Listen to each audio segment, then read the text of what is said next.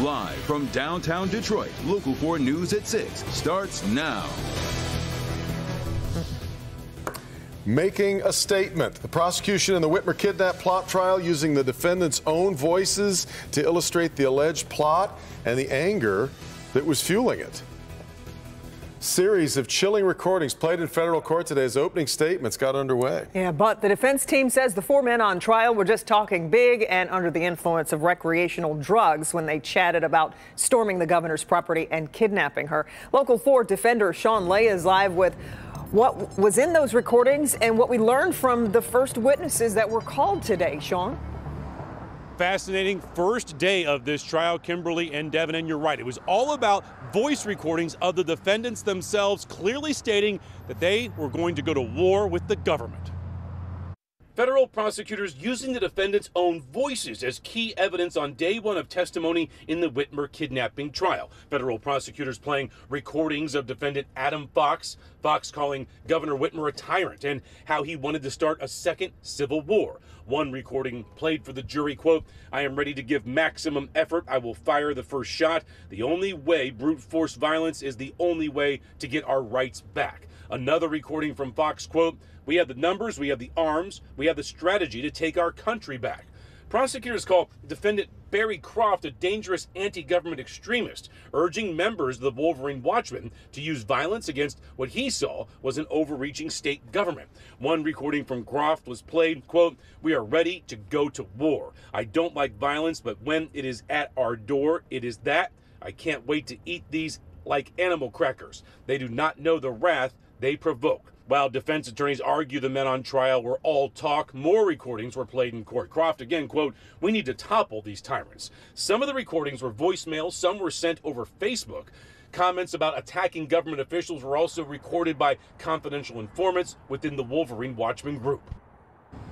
The very first witness on the stand today, an FBI agent who is investigating this group, also receiving those recordings from a confidential informant. Tomorrow, another FBI agent takes the witness stand with more of these new allegations, new details coming forward. Kimberly, Devin, back to you. And this is just the beginning. Sean, we appreciate it.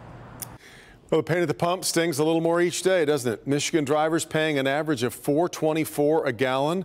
It's actually a penny less than the national average, but that's a little consolation. Republican state lawmakers passed a House bill today that would put a 6-month pause on the state gas tax. They plan to send the proposal to Governor Whitmer next week. If she would approve it, drivers would save about 27 cents a gallon.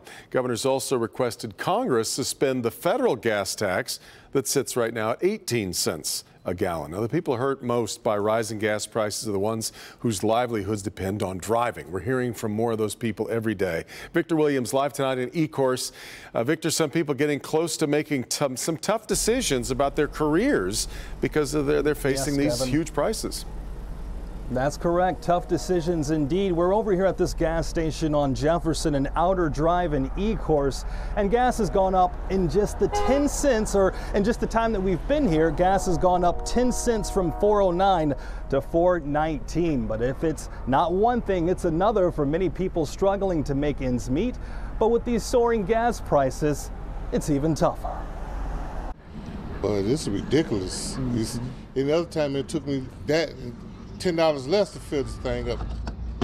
Tishka's Moore operates as a medical transporter, getting patients from point A to point B. But lately it's been harder with prices at the pumps skyrocketing.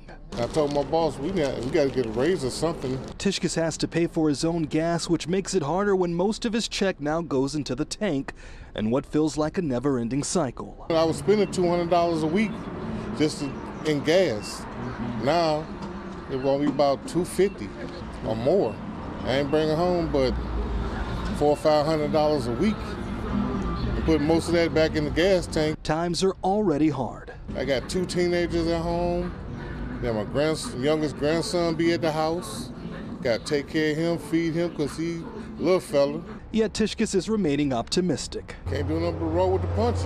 Get it out of here. The same frustrations could be felt with Jonathan Lord, who knows many people now affected by the steep rise. And it's a family right now down the street right now. They forced to use the public mopeds right now because they can't afford the gas prices. $4.09, that's half of someone's wages. So We really need to get it together, get these gas prices down. And that's something that really stuck with us. $4, the gas of price being half of someone's wages. As far as Mr. Tishkus goes, we're told that his employer may start giving out gas cards in the amount of $50 per week. In Ecorse, Victor Williams, Local 4. All right, Victor, now for a little perspective here, it's even worse in Europe. Today, the price of gas there has gone up above €2 a liter, so that equates to somewhere around $8 a gallon U.S. Filling up a compact car costing people the equivalent of $100 US. Think about the Canadian side, by the way. They're close to $7, the equivalent of $7 a gallon, about $1.83 last I saw a liter on the Canadian side. The Kremlin is accusing the United States of declaring a, quote, economic war against Russia after the U.S. initiated energy and fuel embargoes Tuesday. Meanwhile, Russian airstrikes destroyed a children's and maternity hospital in the port city of Mariupol. The children remain trapped in that rubble. The World Health Organization has verified 18 attacks on health facilities, health workers, and ambulances in Ukraine. Today, Ukraine renewed efforts to evacuate civilians from cities under siege, but the country has accused Russia of repeatedly violating temporary ceasefires. Many Ukrainians are preparing to defend their neighborhoods block by block. Volunteers are making checkpoints and barrier walls out of sandbags and wood. Lester Holt is on the ground with them, and ahead at 6:30 on Nightly News, you'll hear from these everyday people preparing for a fight. They talk about how personal this is and how proud they are to stand up for themselves and for their families.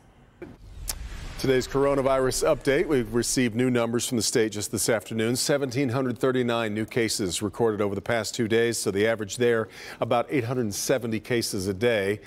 240 more deaths also being reported, 220 of those coming from a records review. The University of Michigan will make face masking optional for most indoor spaces on March 14th. But masks are still going to be required in classrooms and other instructional spaces. Masks will also remain required in patient care areas, campus COVID-19 testing sites, and on campus buses. In June, Birmingham Public Schools adopted a school year budget that had an estimated $1.58 million shortfall. Well, now they're saying it's actually a $14 million shortfall, and that has implications for people's property taxes.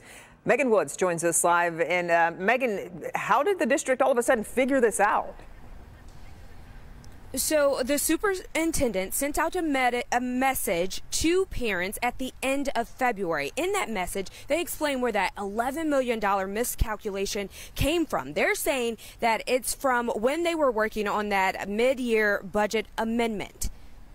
In that letter to parents, Superintendent Dr. Embecca Roberson cited three main factors that caused the miscalculations. One, underestimations of salary and retirement calculations for 2021 to 2022 school year. Two, overestimation of student enrollment. And three, an over-levying of property taxes. That last one will result in credit to taxpayers. Also in that letter, the superintendent mentions what they're doing moving forward, like in January, the district brought on a CPA and retired assistant superintendent of finance to perform a thorough review and work with their auditors. Superintendent Roberson says, quote, already we have made significant strides toward mitigating the impact of this new budget reality for the current fiscal year through the utilization of one-time federal grants. The mid-year amendment budget numbers were presented to the school board March 1st.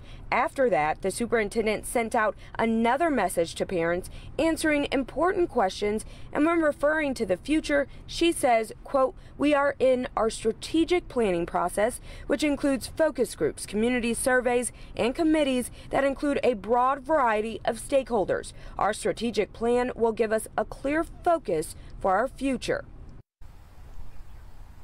And the next public school board meeting is March 15th. Live in Birmingham, I'm Megan Woods, Local 4. We'll be following it. Megan, we appreciate it. A senior high school shooting guard from our area was recently named for a finalist for a National Basketball Award. Not X's and O's, not for stats, but for something much bigger. Jamie Edmonds went to Oxford High School and introduces us to a courageous young man. It's game day for the Oxford Wildcats boys basketball team, taking on Davison tonight in the district semifinals on the road. After everything the Wildcats have been through, there's comfort in returning to normalcy, returning to sports, just as senior John Asciutto wants it. It is pretty amazing. Senior John Asciutto is a man of few words, uncomfortable in the spotlight. On November 30th, the 17-year-old was thrust into a position he didn't ask for, shot in the leg inside his high school. Not wanting to relive that day, he tells us his focus is elsewhere. Honestly, I just love sports, and I could not stand sitting at home. When my leg, when I was sitting there on my leg and everything, I was just like, nah, I gotta be there, and I want to play, and it's just because I love it. As soon as he was able, John was back to basketball. Physically, I'm 100%, a lot better. Back playing every day at practice with my boys, and it's great. The reality is John has been through more than any high schooler should. It's why Oxford's athletic director, Tony DeMar, nominated John for the National Jersey Mike's Naismith High School Basketball Courage Award. When I thought of him and the courage that he's exemplified, it's immeasurable. I mean, it's completely off the charts. The Atlanta Tip-Off Club, which administers the Naismith Awards, recently named Asciutto as one of 10 finalists out of hundreds of nominations. The executive director called John's and all of the Oxford community's courage beyond incredible. The female and male winner will be announced on April 12th. For Asciutto, it's not about individual awards. He would much prefer a team playoff win tonight. For sure, states in the playoffs. I'd turn the sword down for that any day. In Oxford, Jamie Edmonds, Local 4. Asciutto is actually a two-sport athlete. His plans for next year to go to a prep school and continue playing football.